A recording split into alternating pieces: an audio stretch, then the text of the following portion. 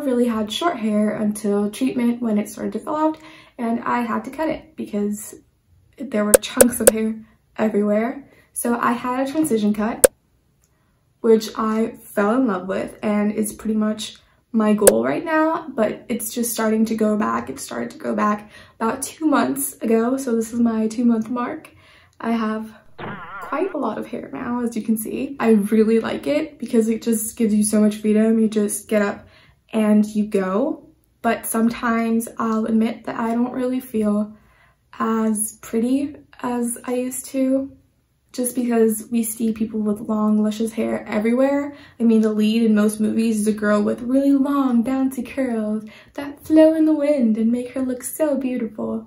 So in this video, I'm going to show you guys how I style my hair and things I do to make myself feel prettier on those days. So with short hair, you can't really style it when it's dry. If it's dry, it's done. It's going to stay like that no matter how much you comb it to the other side. It's just going to stay the way that it dried.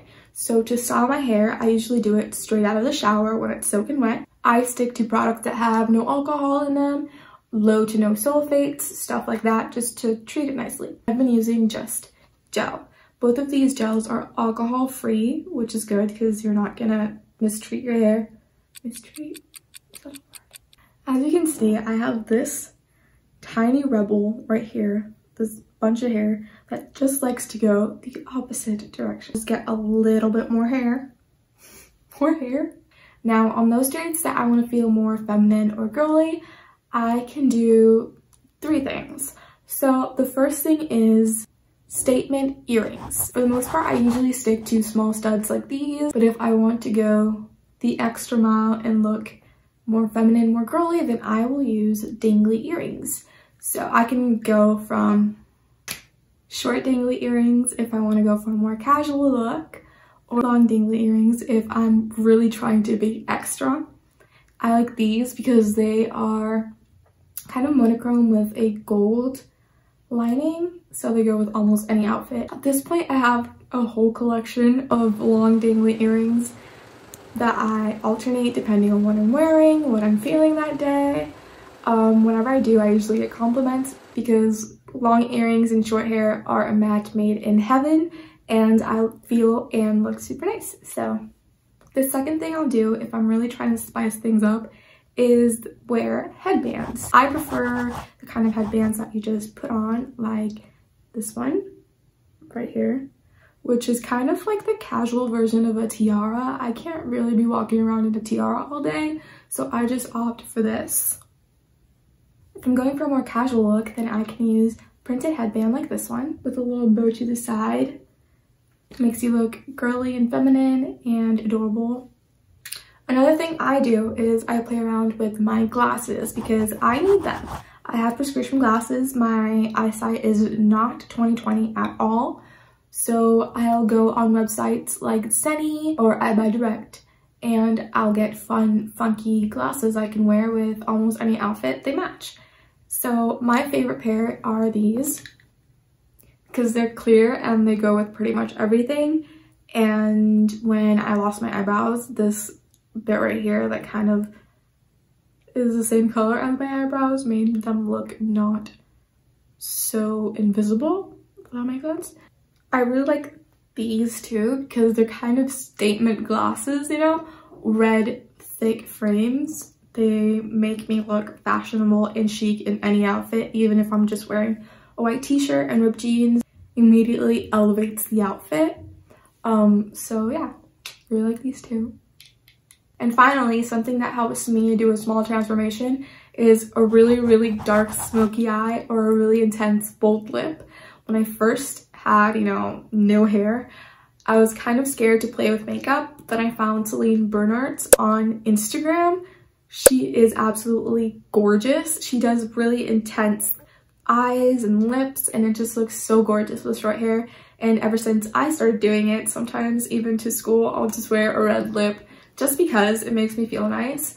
Or for Halloween, I did a really intense black eye look and nude lips, and I don't think I've ever loved a look more on me. I know, especially when it's not your choice to lose your hair, it can be kind of a terrifying transformation especially if you've been used to having long hair like I was. It's kind of daunting to look at yourself in the mirror and see someone that kind of looks completely different, because if you've seen a hair transformation, then you know you look completely different depending on your hairstyle. And especially as a woman, short hair can make us feel not feminine, not girly, not pretty, and that's completely wrong. You are gorgeous, you're beautiful. Short hair, long hair, no hair, doesn't matter. You're gorgeous. If what you need to do is to use these tips I've given you or something else that'll make you feel pretty until you believe it, like fake it till you make it, that is fine. That is absolutely fine.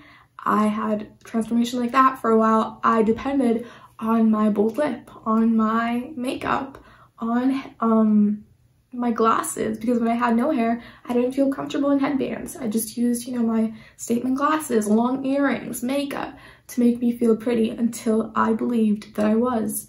And now I cannot be happier with my short hair. I don't think I'm ever going back to long hair because I love how it looks now.